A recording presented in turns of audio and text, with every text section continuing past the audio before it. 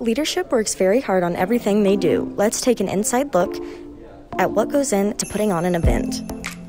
Most of our events start either through traditions, so things we do every year, or sometimes some of our students have new ideas, like our drive-in.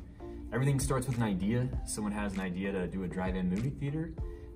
Some of our first steps are to kind of outline how we envision the event looking. Then we start to look at the calendar and look for dates that would work for our event. And once we settle on a date and the date is approved, we get to work advertising and making sure that we have all the pieces we need to run a successful event. And then we host our event using leadership and student council members. I'm getting ready to make a poster. We do this a lot in leadership. We mix our paint and we just store it in our cabinet here, and we're done with it.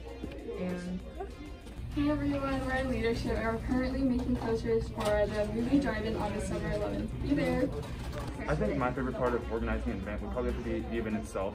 Like, it's fun to have the organization and the build up to it, but finally getting to experience all the work you put in is really nice. Yeah, like I agree. Like, after the event is like definitely my favorite part, because then you get to see like and hear, you know, people say, oh, that event was so cool, or, you know, we get to figure out like how to make it better.